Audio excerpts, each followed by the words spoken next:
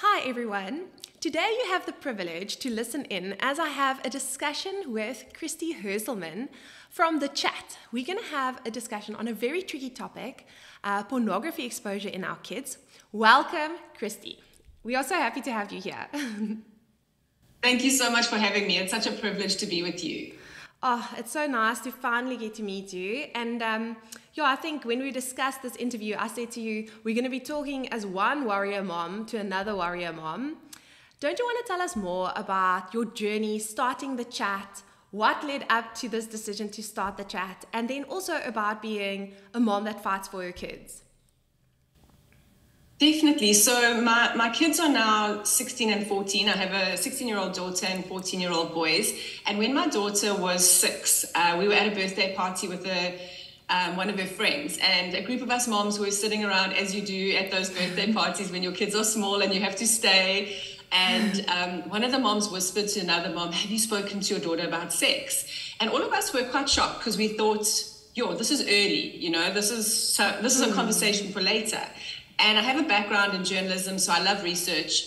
And I also love to be on the same page as the other moms so that we can, be saying the same things to our children. So I went away and I researched what we should be saying, when we should be saying it, and got together with those moms in a lounge with a couple of glasses of wine to calm our nerves.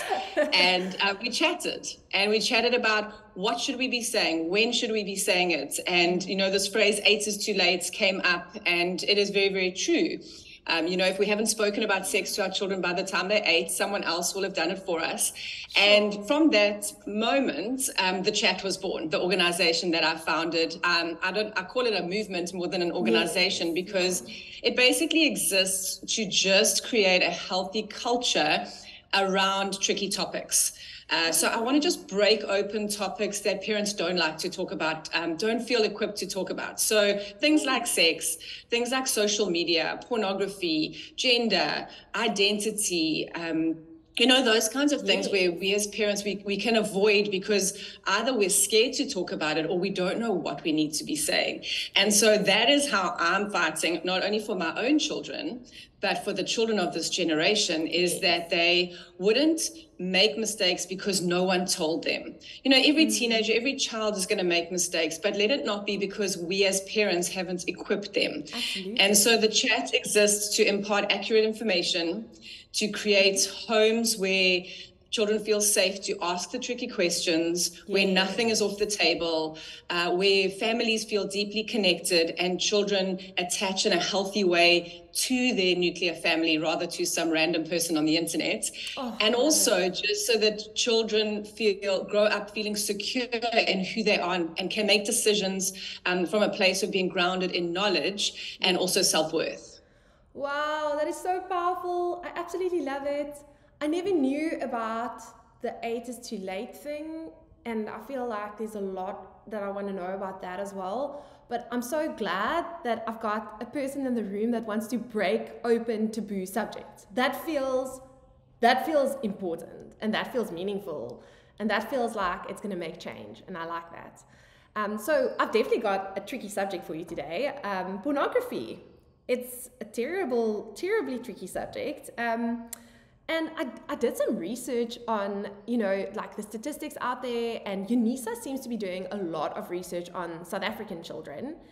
And the statistics around pornography exposure among South African kids is quite frightening. I got 2 stats here. The one says the median age of pornography exposure in South Africa is 10 years of age. And then the other one says 55% of South African children watch pornography occasionally, with 10% watching it every day. Now, this to me sounds like madness. It can't be real. Surely, this can't be real. Yet, this is an academic study. It was done throughout South Africa. In your experience, is this study accurate? Are children really this exposed? 100%. I would say that's very accurate. I've seen similar statistics from sex trafficking organizations, because sex trafficking and pornography are symbiotic, whether it's image-based online sex trafficking or actual physical sex trafficking.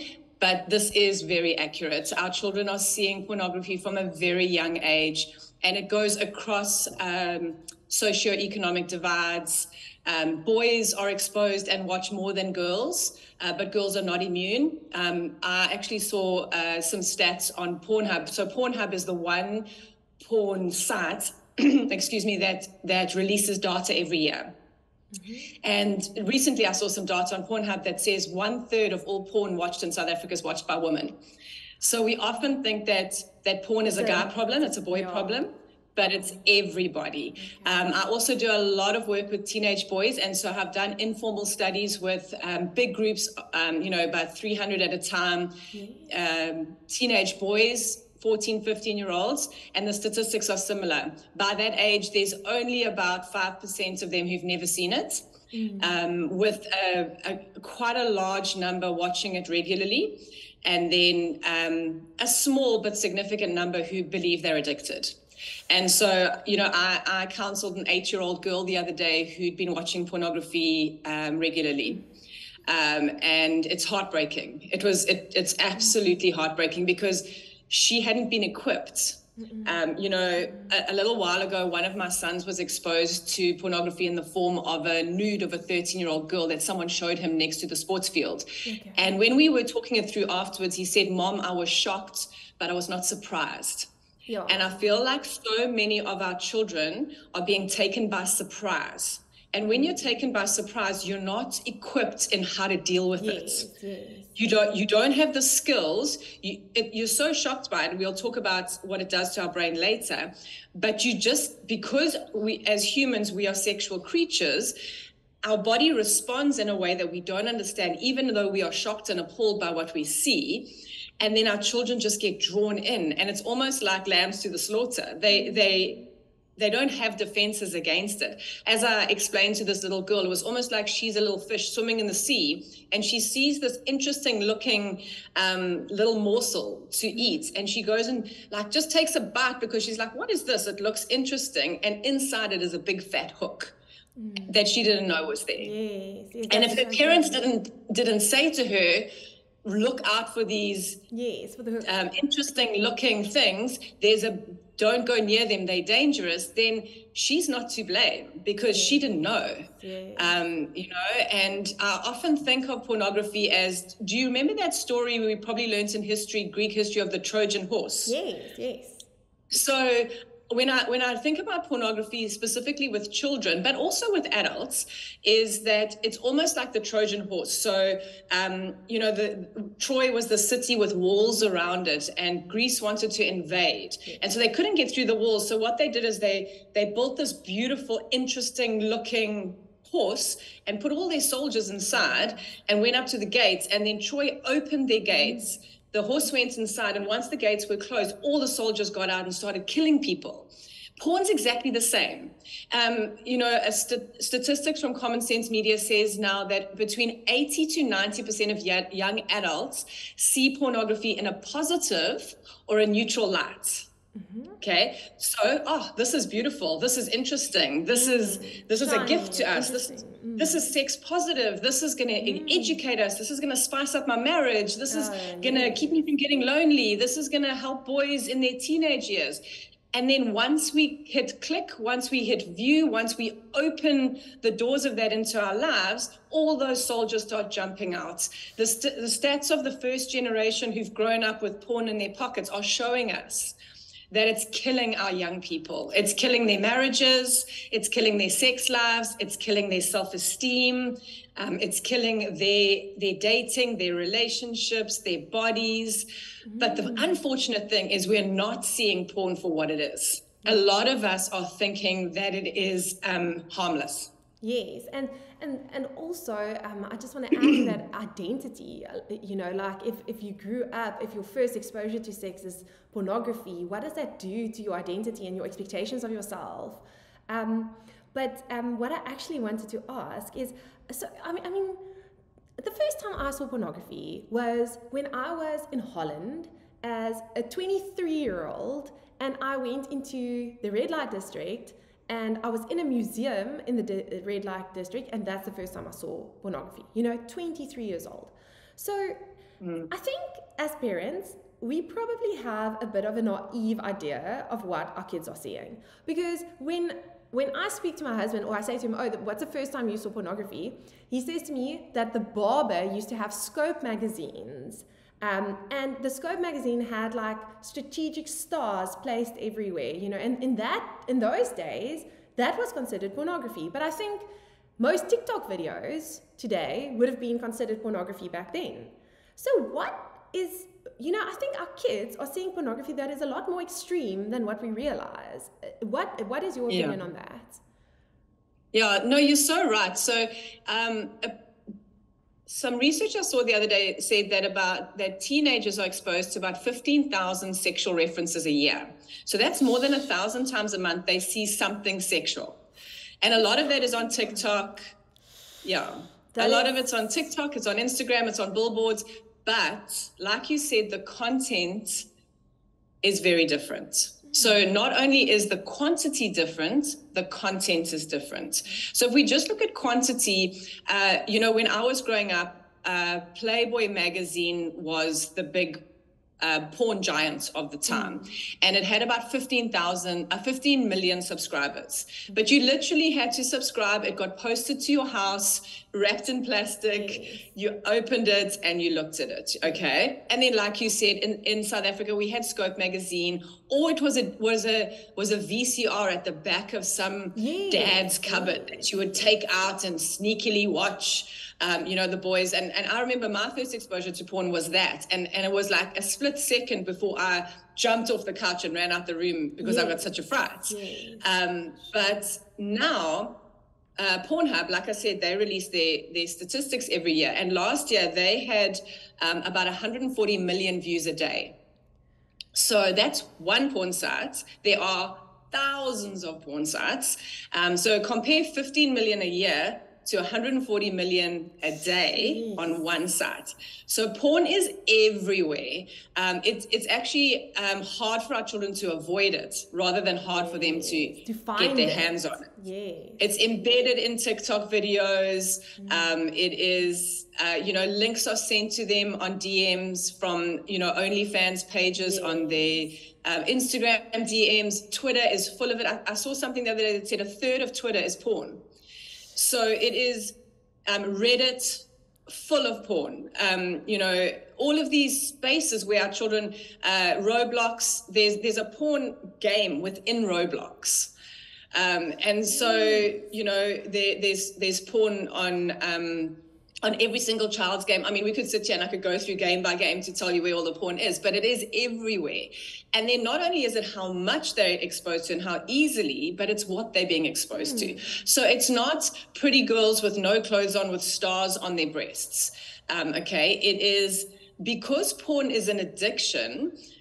You know, experts talk about the porn creation, adult content creation industry as being in a porn arms race, in a race to create ever more extreme content to feed this beast. Because when you watch porn, what you watch at first becomes very boring very quickly, and you have to move on to more and more. So the internet is just when you thought you couldn't see anything more awful, more criminal, more extreme, something will come up. And so, I mean, I wish there's so much stuff I wish I'd never heard of.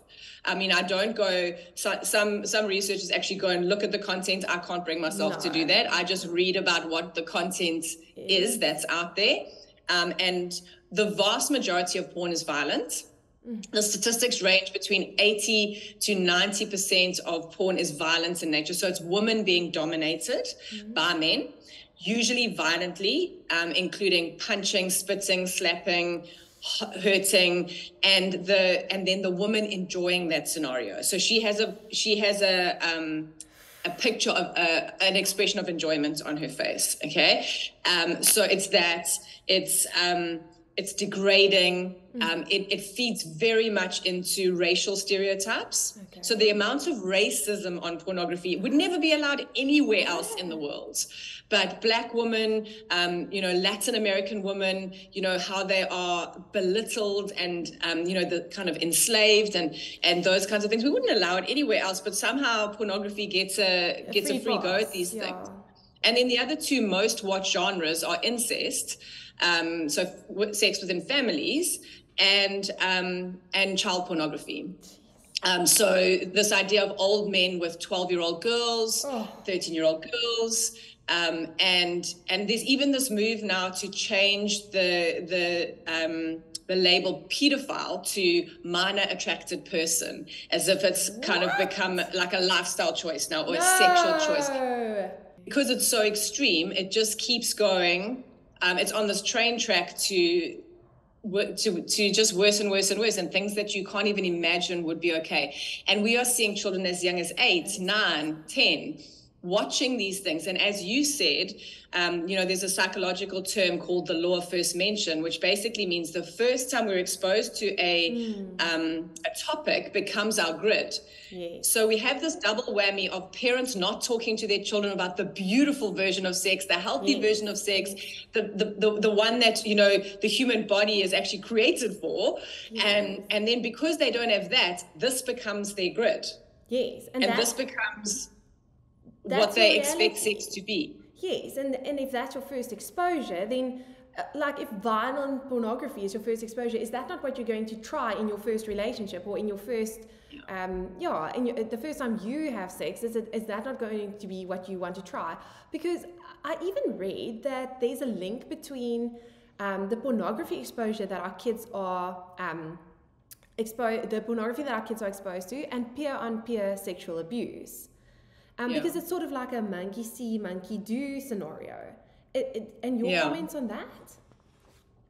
Absolutely. So Billie Eilish, a couple of years ago, bravely came out, went public with her porn addiction. She was 19 at the time, and she'd been exposed to porn at 12. And interestingly, boys watch porn out of curiosity, and because it's kind of what boys do. Girls generally will watch pornography to see what boys want from them. And so this was her experience, was she watched this from 12. So then when she became sexually active, she was saying yes to these very dangerous, very violent things, and she thought there was something wrong with her for not enjoying them. And it took her 7 years to come to a place where, number one, she was addicted to pornography, but she was also, caught up in this very ugly version of sex. And we're seeing this all the time. We're seeing a huge increase in teen-on-teen sexual violence and sexual domination. With even on TikTok videos, there was a video trend recently of hold your girlfriend by her throat while you kiss her. So kind of the porn industry shaping the social media spaces. And then also just boys wanting to do these things to girls that they're seeing on porn. A lot of boys wanting to hurt girls, and also just things like just mimicking what they're seeing. A little while ago, there was a story in the paper about 5-year-olds in America in a preschool where the boys were forcing a little girl to do a sex act on one of the boys, and they'd taken one of the school iPads and they were filming it. And so where does that whole scenario come from? How do you know about the sex act, and how do you know about filming it? You know because you've seen porn. Yes. And so they're acting these things out on one another. There's also, and masturbation is a very hotly contested topic, and we're not going to talk about that today, but there is we're seeing this thing of masturbation starting very young, and almost sexual awakening starting very young, because of this society telling us that porn and masturbation is just good self-care. And so children seeing it, 10, 11, 12-year-olds seeing this, and then, as we're exposed to pornography, it sexualizes children early.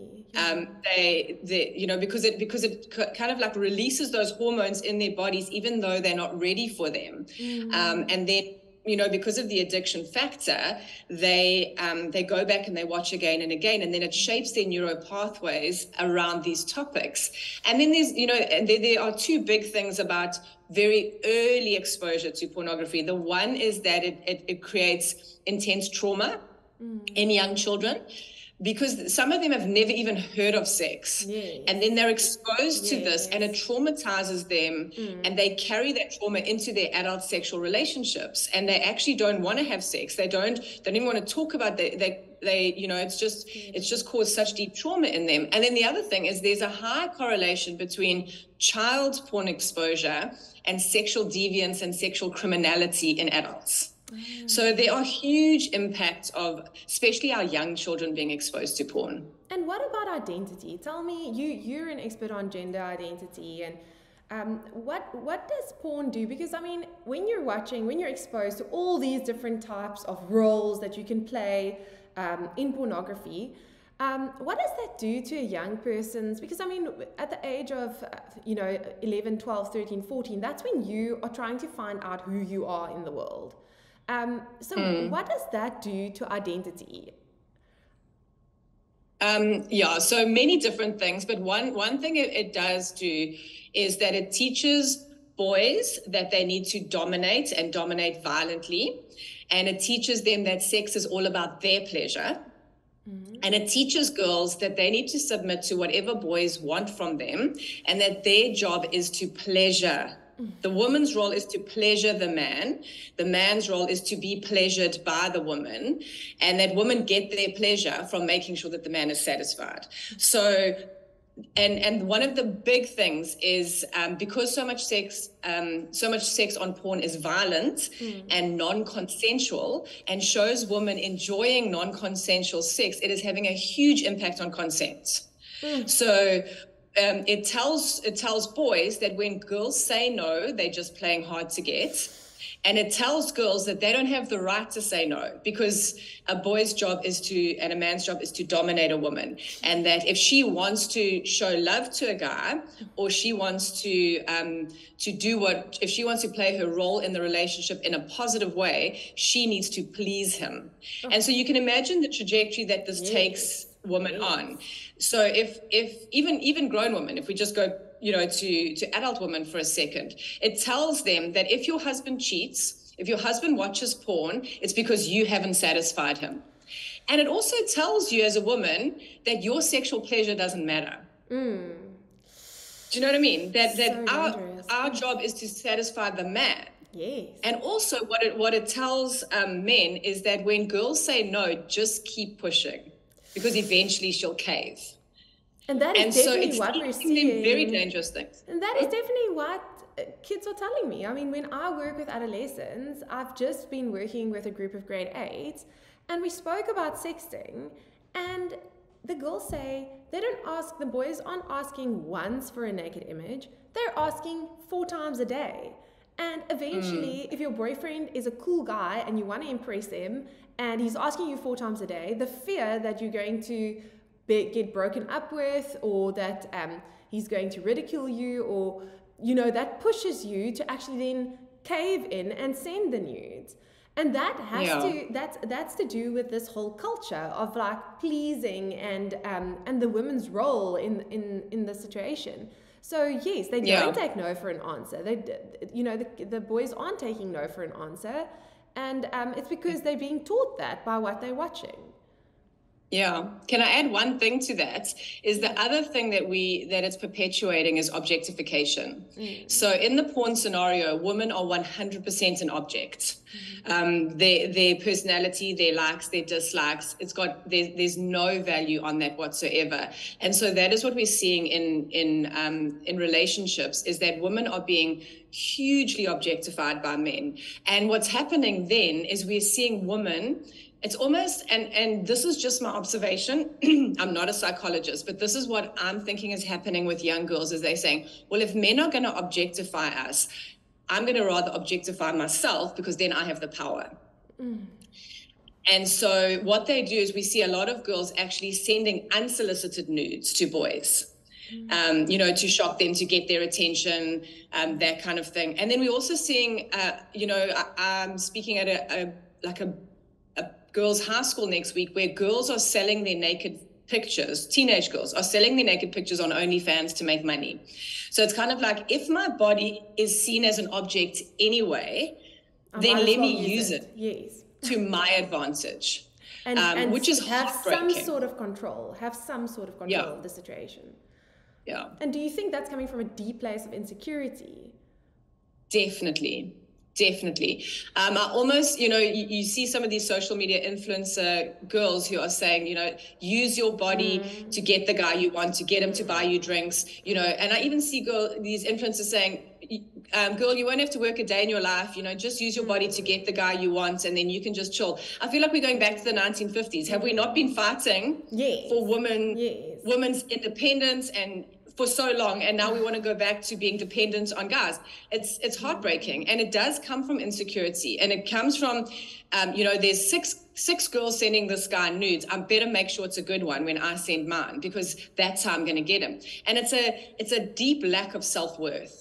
And it's this lie that their bodies don't mean anything, because our culture is telling us that your body is just expendable, that the real you lives inside. Yeah. Do you know what I mean? Yeah. And we put so little value on our bodies. And so I'm seeing girls saying, but it's just my body. It's just my body. But your body and your mind and your emotions are so deeply connected. You cannot separate them. And so we cause ourselves trauma when we try. Yeah, it's actually so scary. Listening to you, what came to mind to me is not, if we just put pornography aside and we just look at the music industry and we just look at what music album covers. So I've got a big problem in my car because the album cover appears on the screen and I've got two little impressionable girls trying to go through their identity forming years with these music covers that are incredibly objectifying and incredibly sexual. And the men, the male artists, they're not like bending over on a beach on their music cover, but the female artists seem to have to do that to get the attention. And what are we teaching? I'm not even talking lyrics. I mean, lyrics is a whole different ballgame. Yeah. But I mean, I think this thing is ingrained in our culture. It's ingrained in the culture that our kids are growing up in. No, you're so right. And it actually brings to mind an interview that I was listening to not so long ago about a girl who she was trafficked.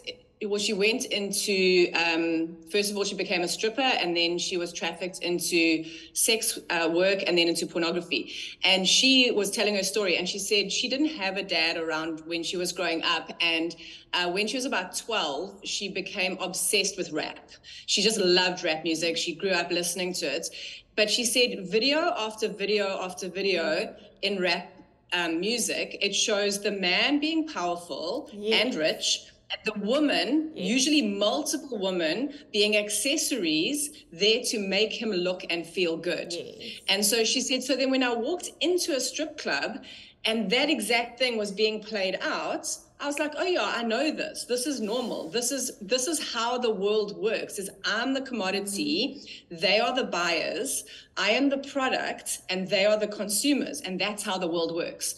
And so as young people, especially without parents speaking into it or strong male role models who will teach our girls their worth, they buy into that, and they think that is that is their role in the world. Absolutely. So I was a very curious teenager. And I'm not afraid to admit it. I was the teenager who, if I heard a dirty word, then I would immediately go home, open the dictionary, search for that word, and, try to figure out what it means. But back then, that word didn't come with a plethora of videos and images and the most extreme of that word. So, I mean, I know kids are quite curious, and some parents will just brush off their kids' pornography habits and say, you know what, he's a teenage boy, this too shall pass, this is just a phase. Do you think that pornography is something that one can just sit out and hope for the best? That's such a good question, and I think it's one that a lot of parents struggle with. And even if I go back to that birthday party when the chat was born, the responses from moms just around talking about sex was, a lot of them were indifferent. They were, I found out from my older sister or from there or whatever, and I was fine. or others are like, no, I just can't even talk about that. But the reality is we can't raise our children like our parents raised us, because that world doesn't exist anymore. It's gone. It's not the same place. And so if we think that our children will find themselves in some very tricky places, and I definitely don't think we can sit this one out. I was the same, but when I was growing up, my parents had the Encyclopedia Britannica, all those encyclopedias, and then we had the library and the dictionary, and that was it. I had my sister. Oh, I'd ask my sister, because I had an older sister. That was where I could find my information. And now it just takes one Google search to take children into some very dark places. And, the reality is the internet has no shallow end. So there's no like, here's the kiddie pool internet, here's the Olympic size, for very strong swimmers internet. It does not work like that. Once we hand our children a smartphone, we literally open a door into the world for them. Good, bad, ugly, and everything in between. And so, as you were speaking, I was thinking about this family. This boy was, I think they had 3 kids, and at the time, I think they were like grade 5, or grade 3, grade 5, and grade 8. And they had bought my book. I've written this book called The Chats, Birds, Beads, and Destinies. And it's a book that you read to your kids about sex, about the good, healthy version of sex, okay? Right. And so they bought my book, and they were now telling me the story. And they decided we're going to sit all our kids on the bed, mom, dad, the whole family, and we're going to read this book. It might be the first time for the little one. The older one, we've already spoken about sex, but it'll cover some bases, whatever. So they read it. And then the child who was in grade 6, he was at an all-boys private primary school. And so his question was, but Dad, how does the penis get into the vagina?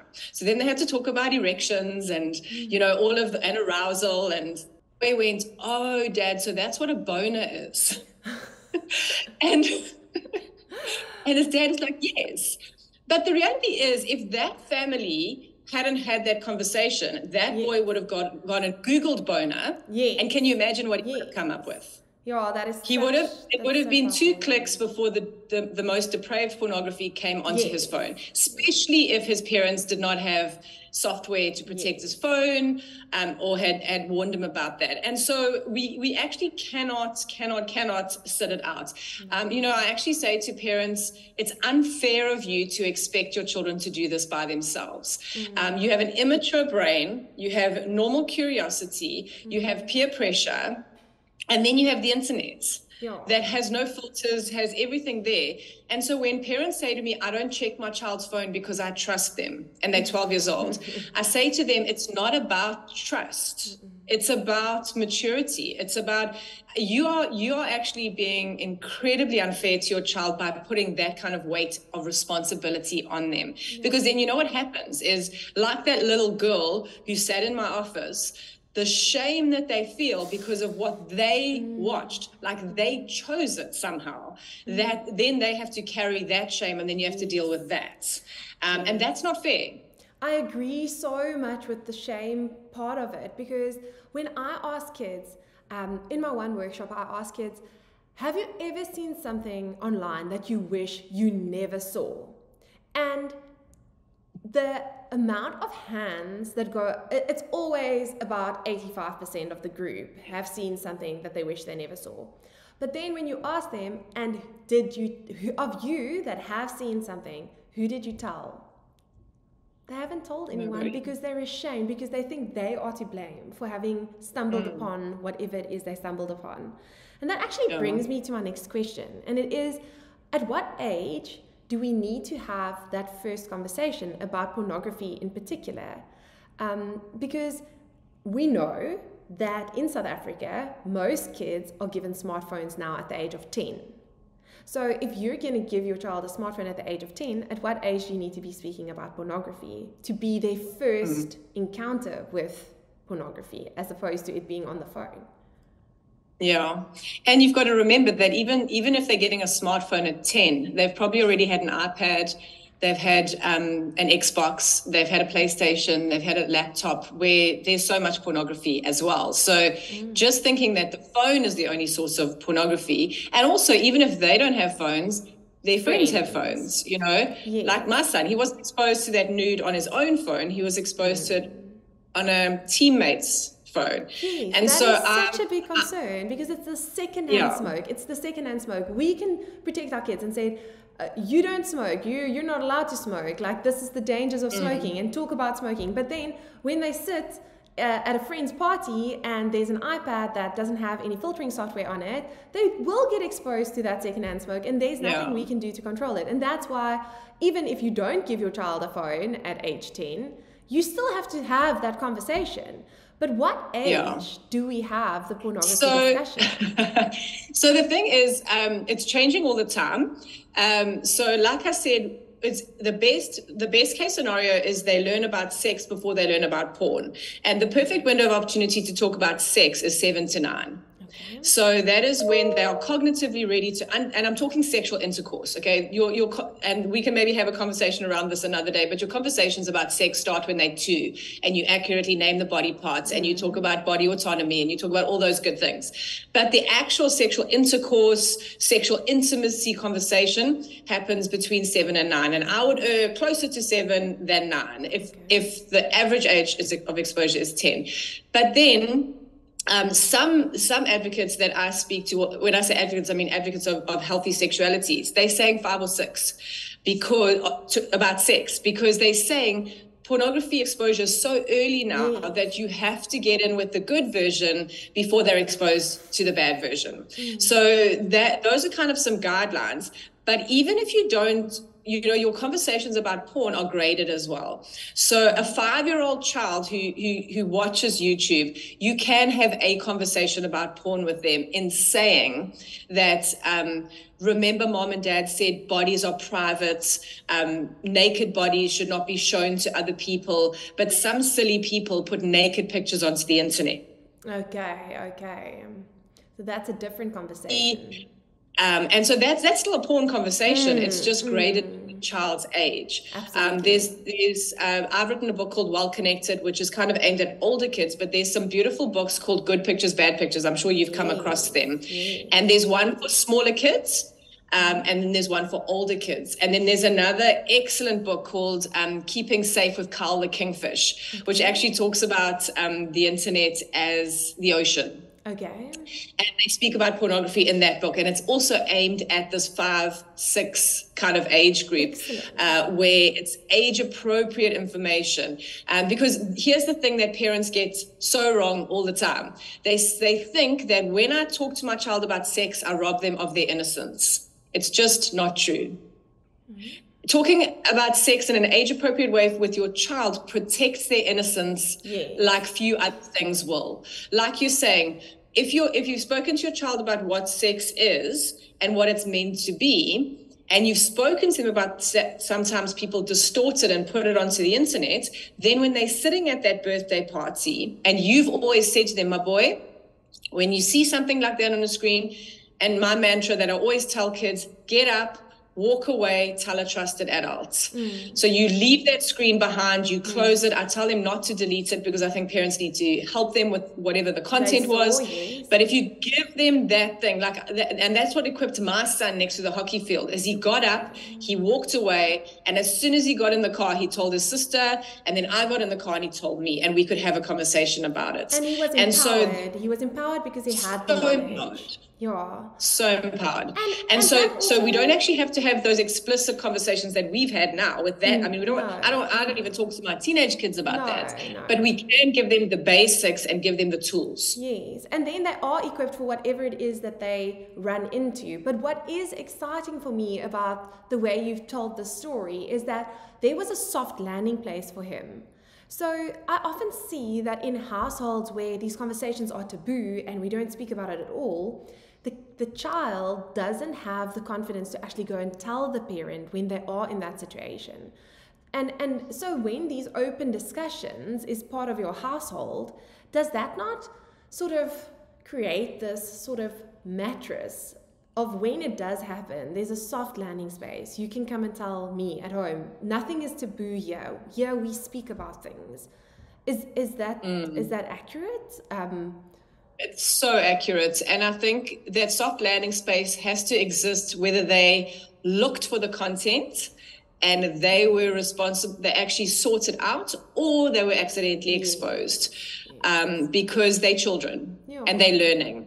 And they need to know, because a lot of, and also that we're going to respond in a life-giving, positive way. Because I don't know if you ever follow up your question with, did you tell anyone, with why didn't you tell anyone? I'm sure you do, but a lot of the thing is they'll take my phone. The one boy said, ma'am, my mom will kill me. Then she'll take away my phone, and then she'll come back to make sure I was dead. That was his answer to me. That's the trouble he would get in if he had been watching that. And so they would rather not tell because of this extreme, and I find often in the space we parent out of fear.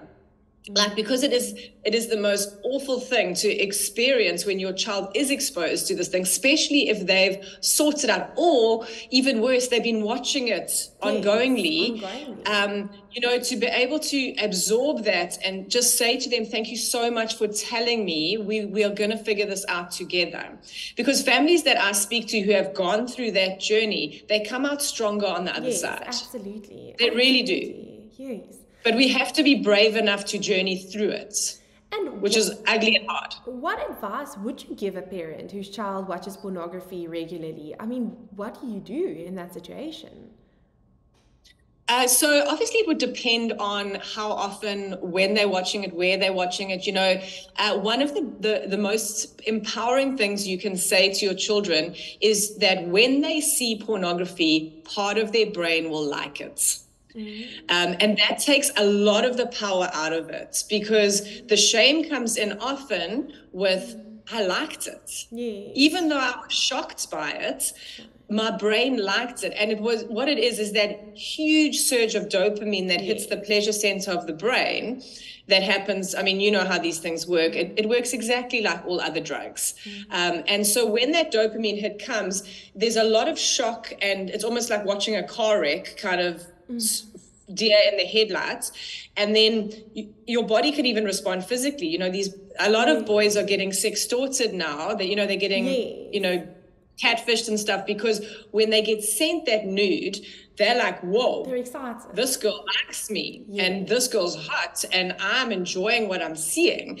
And so because their prefrontal cortex is underdeveloped and their amygdala is just like screaming, with all of this passion and like desire, which is normal. It's normal. It's what's supposed to happen in your body. But because of the underdeveloped prefrontal cortex and no safety net, they get sucked into it. And so I think the first thing I would do is number one, I would have conversations about why it is so dangerous and harmful, how they got drawn in there, and some of the lies that they are believing about sex. And then I would have conversations about sex, about the fact that sex is supposed to be the most intimate way that two people who are consenting and want to be there connect with one another. It's supposed to be the deepest human experience. And so having sex by yourself in your bedroom while you're watching an iPhone is the antithesis of the beautiful gift of sex. And obviously these conversations have to happen without shame, while they allow the neural pathways of their brain to regrow. One of the first things you need to do is get them off TikTok, specifically TikTok, Reddit, and Discord. And if they're on Twitter, which some teenagers are, but those are like the hotspots. And then you need to have open conversations about where they're exposed. And they'll only have those open conversations if they know that you are wanting to help them. And so you talk about what they were exposed to, how it made them feel, how much they've been exposed to, how often they've been watching, because there's a difference between watching pornography and being addicted to pornography. There's a big difference between those two things. And one is much easier to retrain and rewire the brain.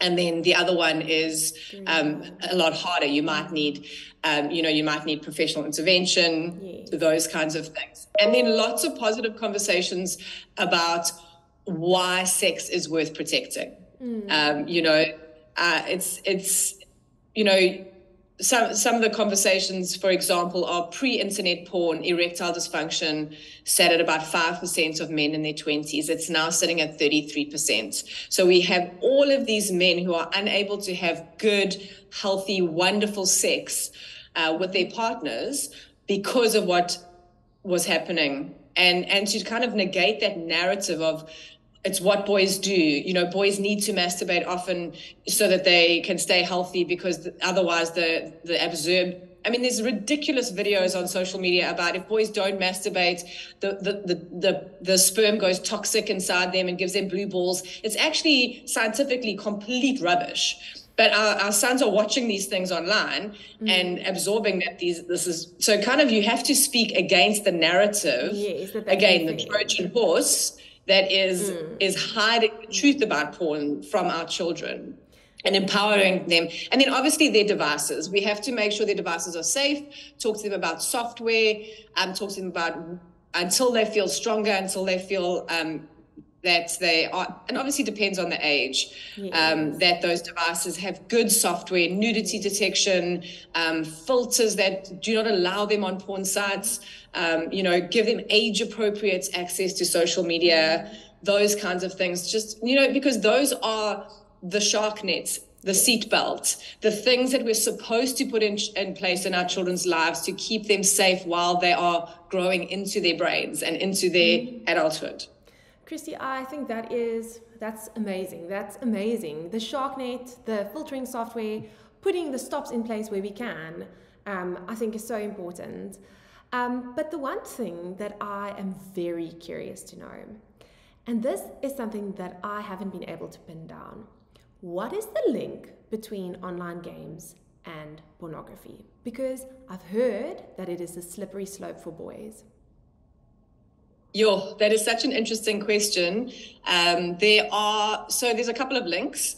Number one is that often gaming is a gateway into pornography through various ways. Like I said, on Roblox, there is a version of the game where you can literally watch characters of the game having sex.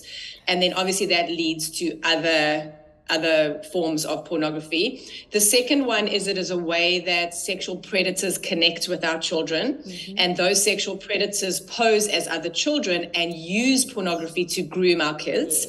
And then the third one is sexual groomers, older children who want to sexualize our children, use the game as bait to sexualize our children. So there was a little boy I was talking to the other day, he's 14 now, but this happened to him when he was 9, is this guy on Fortnite, he said to them, have you heard of this specific rule in Fortnite? It was rule and a number, 30, I'll say 34, I can't remember what it was. Have you heard of rule 35 for Fortnite? And this rule will help you level up in the game. It'll get you V-Bucks, because, you know, boys are always looking at leveling up and all of that. And so he said, no, I haven't. So he said, go and Google it. So basically what this rule is, it's nothing to do with Fortnite. It is a rule of the internet that if something exists on the internet, a porn equivalent exists of that thing. So basically, when he Googled Rule 34 Fortnite, what came up was Fortnite porn. And so, and then a couple of other things is the conversations that are had. So the language is appalling a lot of the time on gaming. No, it's and insane. Actually, the treatment of girls and women in the gaming world is terrible. So girls are objectified, they are spoken down to, they are belittled. And so again, it's perpetuating that thing of men being in charge and women being second-rate citizens, being submissive, which is actually what goes on in porn. Yeah. And so there's lots of links between the two, and also the highly addictive nature, the fact that often you're on a device for long periods of time without an adult around, that boredom factor, that extended use factor. So there's lots of links between the two where they kind of can feed into the other. And do you think that because if you've got gaming disorder, you've got a bit of but you've got a dopamine dependency, so you need to go back to get more dopamine, and you need to find a loot box to spike the dopamine or whatever it is. Do you think that because pornography also spikes dopamine, that it's an easy transition because you're already dependent on dopamine? Yeah, and you're looking for dopamine fixes. Yes, okay. Yeah, that's so definitely. Okay, and then I want to ask you if you can whisper one sentence, one piece of advice into, I mean, you've worked with hundreds of kids and hundreds of parents, and you've seen it all. If you could whisper one piece of advice into the ear of every parent, what would you say? It's a bit of a long sentence, but I would say do not give your children smartphones or social media until high school at all. The tiny little bit of social cred you think it's giving your child is not worth the mountain of stuff that they are going to have to deal with. I speak to teenager after teenager after teenager who says, what were my parents thinking giving me access to that stuff in primary school? The stuff I had to see, this drama I had to deal with, it just wasn't worth it. And then when you do give your children access to these things, please, please be very, very present with them. Be right by their side. And then as they grow in maturity, as they grow in confidence, as they grow in responsibility, as they grow in age, you can start to take steps away and you can start to distance yourself until they are walking strong in their own ability to be a safe, wise, kind digital user. But don't expect them to do it on their own, and don't expect them to do it really young, because they just can't. And it's a lot to expect of a child. No, and I agree with you. And I think that the industry is against us. The industry is against them. You've got $1 billion industry that is against your child. Like you said, you know, they're even trying to change the labels of a pedophile to, what was it? Minor attracted people. Wow. So they're attracted to minors. And that is to create a PC version of pedophilia? Of pedophilia, yeah. That blows my mind. I mean, if there's one thing that I want, that will stand out in this interview for me for the rest of my life, it'll be that. I can't believe that we're trying to create an acceptable category for what is essentially illegal. Yeah, but if you look at pornography, like you said, what was pornography when we were young is now on Netflix. Yes. So Game of Thrones, 50 Shades of Grey. If you'd made that when I was a teenager, it would have been pornography. So it's just that the boundary just keeps getting pushed, and so now we're here where we're beating women, slapping them, hurting them, and filming it is so normal and so bland. So then what's next? There always has to be, because it's such a dark, it's such a evil, horrible, ugly the whole industry, it's just got to keep going. You know, so there's always going to be something more extreme that is normalized. And I feel that if it wasn't for people like you who were standing up and saying this out loud and not being afraid to be honest about what's happening, then where would we be? I mean, we need to be able to have these conversations. Okay, now one more question I've got for you is, so whenever we have guests and we do an interview, we allow the guest to leave a question for the next guest. And last week we actually interviewed Mrs. Hilary Goldberg, who's the principal at Theodore Herzl Primary, and she left a question for you. And the question is, what small habits can families instill in their day-to-day lives to spend more time connecting with one another? One meal a day at the table. Yes. And no phones in the car or at the dinner table. I love in the car because, you know, I grew up in Johannesburg and we sat in the traffic for 45 minutes, and back then there were no phones. And I've got a very close bond with my mom, but I think it's because we sat for 45 minutes. And you know what? Even if you're a grumpy teenager, if you've been sitting for 10 minutes next to someone, it gets a bit awkward not to say a single word. So eventually your day spills out. So I love that in the car one. And you know what else is sometimes there's things that you can't look at your mom in the face and talk about. And in the car, you don't have to because you're both looking straight ahead. And awkward conversations can happen in the car. You know, I always joke with my daughter's very open, but my sons they're typical teenage boys. They don't really want to have these deep conversations with their mom. And so if there's something, if there's something like a bit awkward I want to talk to them about, I wait until 5 minutes away from our house. Okay. And I say, boys, I just want to talk to you about this. And it's so perfect because they know it's only going to last 5 minutes. So they engage. And I know they're captive. They can't, unless they're going to jump out on the freeway, they have to listen to me. They can't like go, oh my God, stop talking. And so it works quite well. Like you just have those short, sharp, like little, like, you know, I've seen this, I've heard this, what do you think of this? You know, have your friends spoken about this? You know, those kinds of quick conversations that don't often happen when you know, face to face, you can have those. And we have had some amazing conversations in the car. And like you said, just time together. Have some good music on. You know, a few years ago, we because our kids would always fight, they've all got very different taste in music. So now everyone has a day. Okay. Like, and because we have 3 kids, they each have 2 days, and my husband and I have 1. Oh, nice. Where they choose the music, they play their music, they connect to the Bluetooth, and again, they have to put their music on and then put their phone away, and then we chat. That's amazing. And so you have some nice music playing. You know, we live a little bit out of town, so we spend a fair amount of time in the car, and it's such good times. That's amazing. I love that. No phones in the car. I love that. I'm going to even do that myself. I need to get in the habit of putting my phone in the boot when I've got the kids in the car. Yeah. Okay, and then what question would you like to leave the next guest that we interview? This is such a hard thing to do. And I gave it some thought.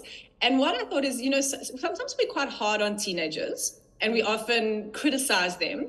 But I think my question for your next guest is, what is one of the things that teenagers do so much better than us? Okay, I love that question. It's a very because there's lots. Yes, there is lots. There is that's so true. Okay, I like that. They're amazing. Teenagers are awesome. Resourceful. Very resourceful. Yeah. Very resourceful, very kind sometimes. Yes, I love that. Thank you, Christy. I really, really appreciate the work that you're doing. You know, I often feel that the work that I do makes me very unpopular. I'm definitely, you know, when you're the person that advocates for less screen time, you're never the most popular person in the room. That's for sure. And so I really appreciate to have another person that's a warrior mom, that's fighting for something that's probably not the easy way, but that is the right way. And yeah, thank you for being a wholesome, healthy influence. I think it's so difficult, the world that we live in.